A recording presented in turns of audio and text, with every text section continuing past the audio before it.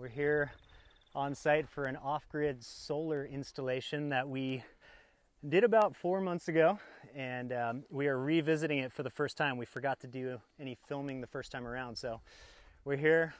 We've got a couple friends joining us as well for this.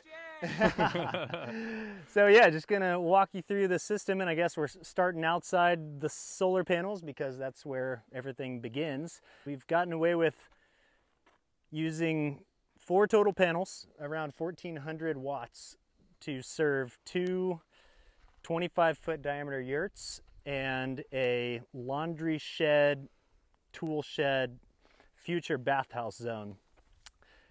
So most single family residences are looking at somewhere between 2,500 and 5,000 watts. And the reason we were able to get away with such a small system is we took some notes from the RV and van life crowd. Most off-grid homes are still wired and kitted out for a grid connection, even though they're off-grid.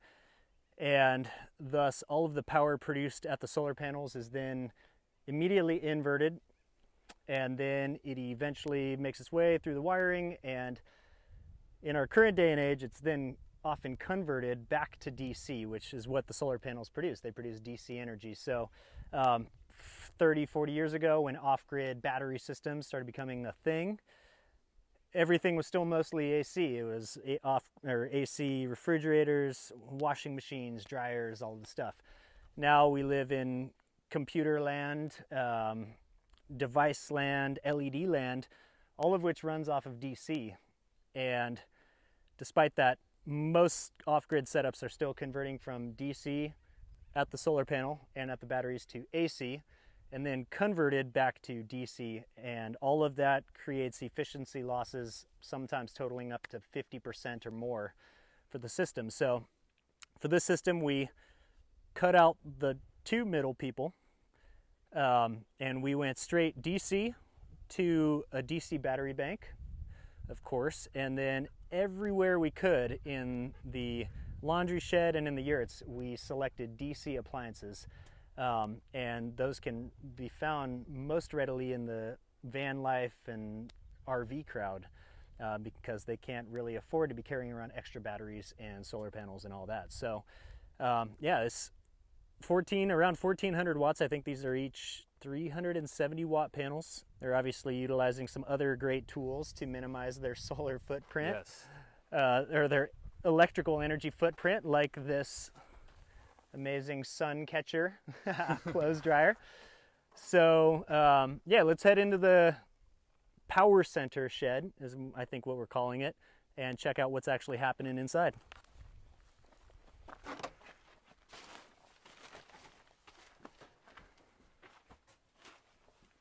All right. This was a absolute mess of a construction site last time we were here, so this is looking good. Yeah, looks kind of like a laundry shed slash tool shed. All right, Wes, please explain your genius to us and what the heck is happening in this corner. Yeah, well, it's not quite as spiffy as some of the prefabbed, off-the-shelf, off-grid systems, but we were able to save a lot of money through the savings of panels and batteries and everything by doing it this way. So the sun's coming in. This is the charge controller, basically regulating how much voltage and current is going to the batteries. We've got a breaker from the panels and from the charge controller. That's then going to our battery bank here. This is a 48 volt bank, so there are 8 batteries tied in series. So these are 6 volt batteries. I think this is a 480 amp hour battery bank at 48 volts, or somewhere right around there. I remember that. Sounds about right. Somewhere right around there. So from the battery bank, we are then going again through breakers everywhere, straight to a 1,500 watt / 3,000 watt peak inverter. This is a pure sine wave inverter in case they want to run or do any charging in here. Definitely for the washing machine, which they have right there. You can see that's plugged in. and a few other things. And this is a cool inverter. It's got some low power draw features. So if it's not sensing a load, it automatically drops down to a lower power draw. Also branching off from the battery bank, or branching into the battery bank, should I say, this is a AC to DC converter. So if their battery bank is running low, it's been raining for days on end. I think we sized this at peak loads for 3 to 4 days of power. 3 days, yeah. 3 days of power without having to get any supplemental charging. So, but if they do need to, there are some features in the Yurts that will let them know it's time to charge, mainly low voltage disconnect, so all their lights will shut off. And they just bring in a portable generator, plug this in. They could also hook this up to a, what's it called? An auto gen start. So it'll automatically fire up the generator if it senses too low of a voltage. So basically that's their way. If it's super rainy, long, cloudy week, they're not getting enough juice, they can either run a generator or hook up to some other sort of power and charge the bank. Exactly. Cool. So if the sun's just not putting out enough, they can supplementally charge this with gas or propane or diesel, depending on what generator they have. And there are safety features in this inverter. You can set a low voltage disconnect and at each of the Yurts. So if the battery bank reaches a critically low voltage, everything just shuts off and you can't do anything unless you come out and charge it. So nice. There are all sorts of fancy features, including this auto gen start that they could tap into, but they've elected not to, and their Yurts are 100 feet away. Yes. So they can just simply walk over. You've done a great job of designing in many options into this system for the future. So yeah, it's very flexible, can adapt with them as they change and grow. And then the last piece of this, so they've got the power for the laundry shed. They also have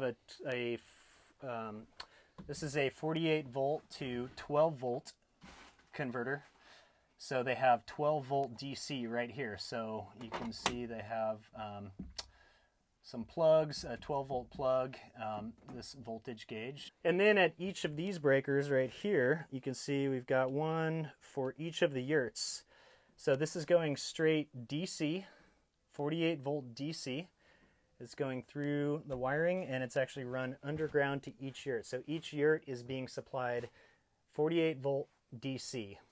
And again, that's to eliminate efficiency losses because almost everything in the Yurts, if not everything, is DC.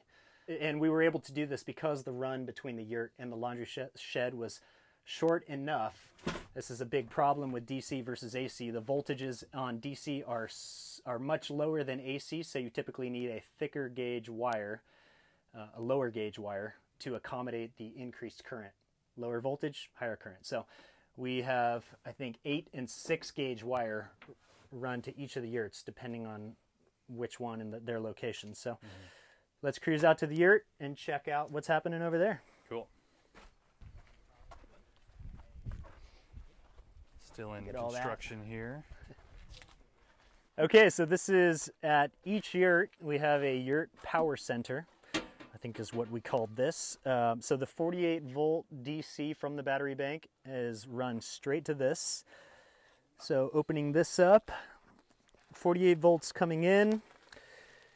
We have this going to straight to an inverter.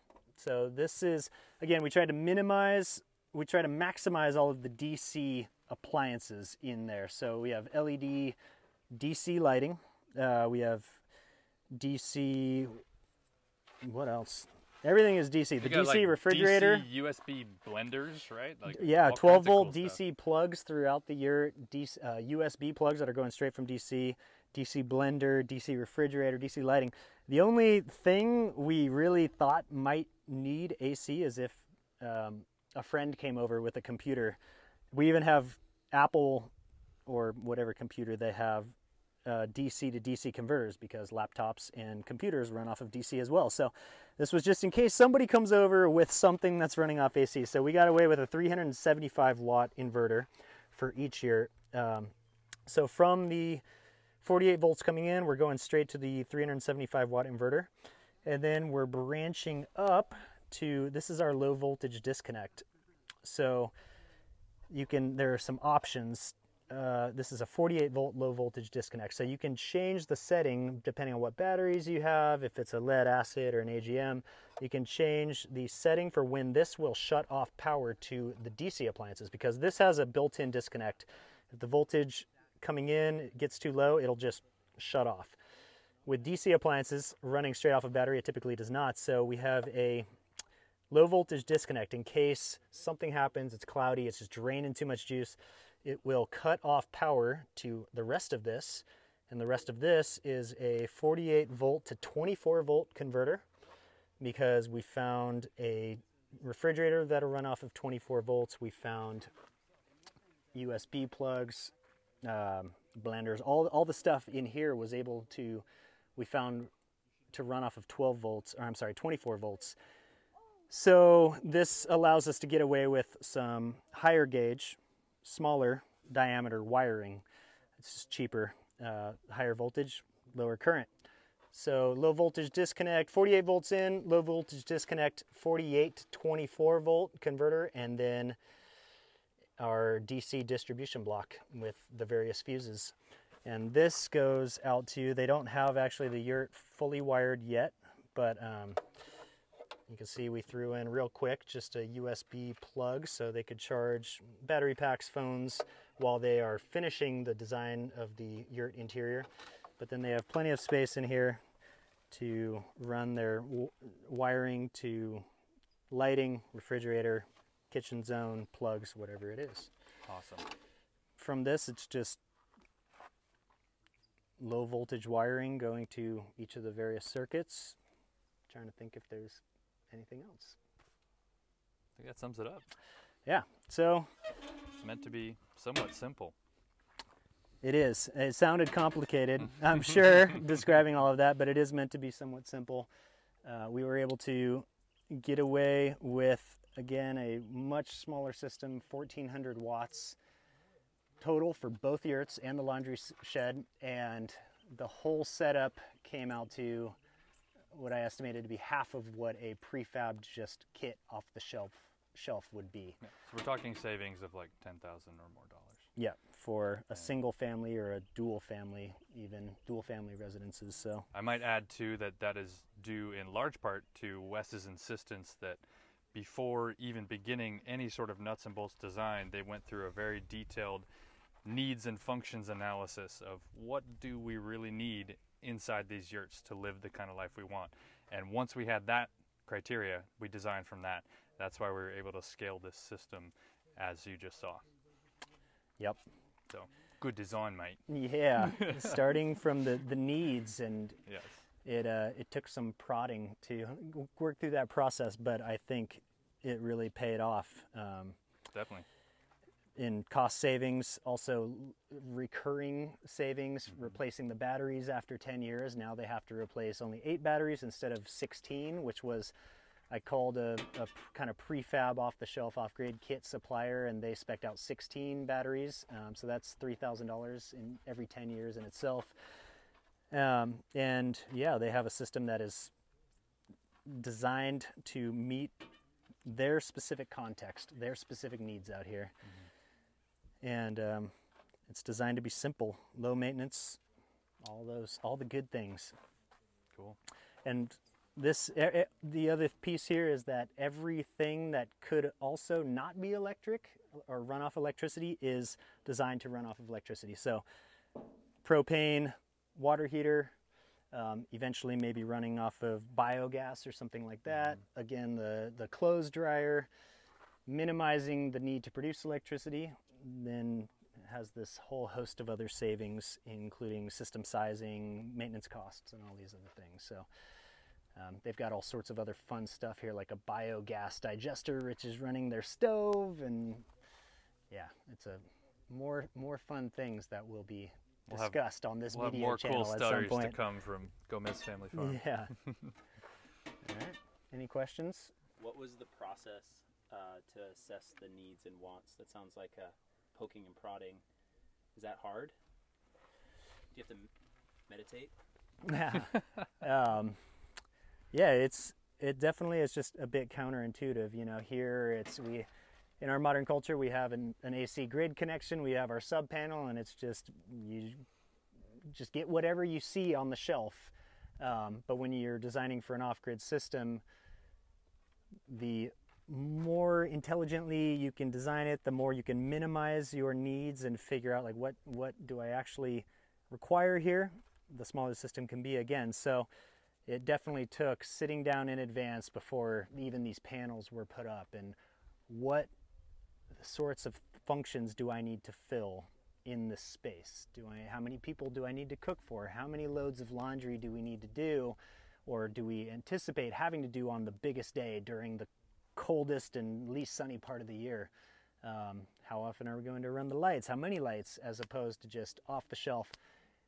How big is your building?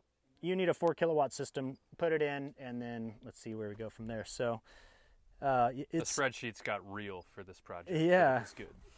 But they're all templated out now. That's right. And ready to share.